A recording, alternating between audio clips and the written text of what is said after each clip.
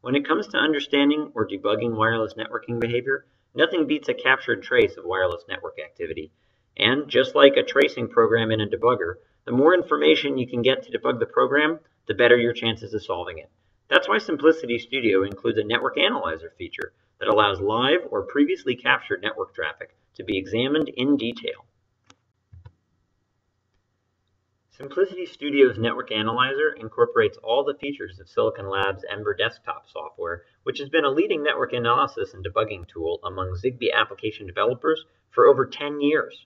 More than simply a packet sniffer, Simplicity's Network Analyzer works with Silicon Labs' patented Packet Trace Interface, or PTI, peripheral on its wireless chips to provide direct feedback from the baseband radio of each device, allowing any supported Silicon Labs radio to report detailed packet transmission and reception data, such as timestamps, link quality, or LQI, receive sensitivity, or RSSI, and CRC pass-fail results, all without any software overhead. Simplicity Studio even allows you to capture from multiple sources simultaneously into the same log file without falsely duplicating packets, so you can compare how well different radios in your network heard the same transmission.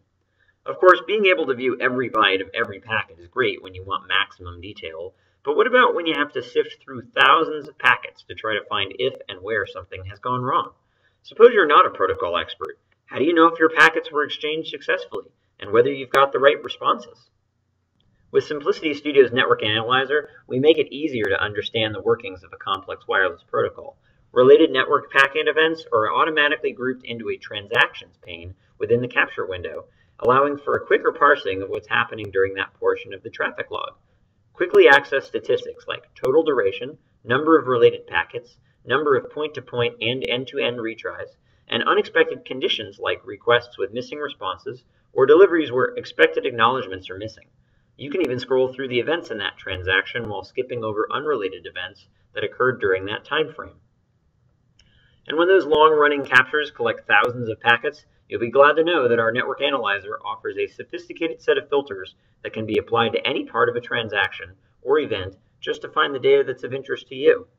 Filters can be applied to live or pre-captured traffic and can be entered via the expression builder by selecting one of the suggested filters in the context menu of the Transactions or Events pane, or by manually entering or editing text in the filter bar. Filters can be chained together using regular expressions to produce more specific results. Filters can also double as search criteria when you want to see the rest of the surrounding events for context. When you find something interesting or concerning in your log files, you can even bookmark them for future reference. This is great for annotating your captures during debugging or collaborating with other users.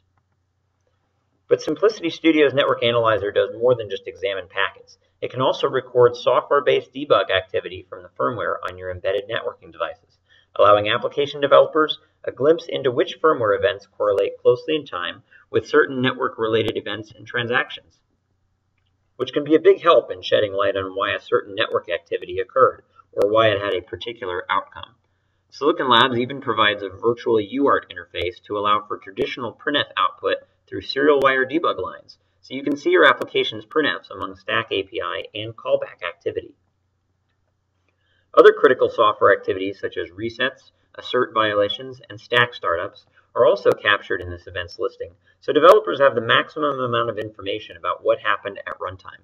This recorded information can also be a big help to Silicon Labs' experienced application engineers when customers have questions about behavior in the stack or application.